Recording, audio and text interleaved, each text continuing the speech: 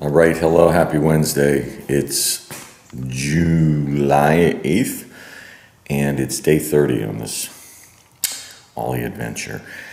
I don't think I have it down. I think I'm just getting kind of the rough edges of it.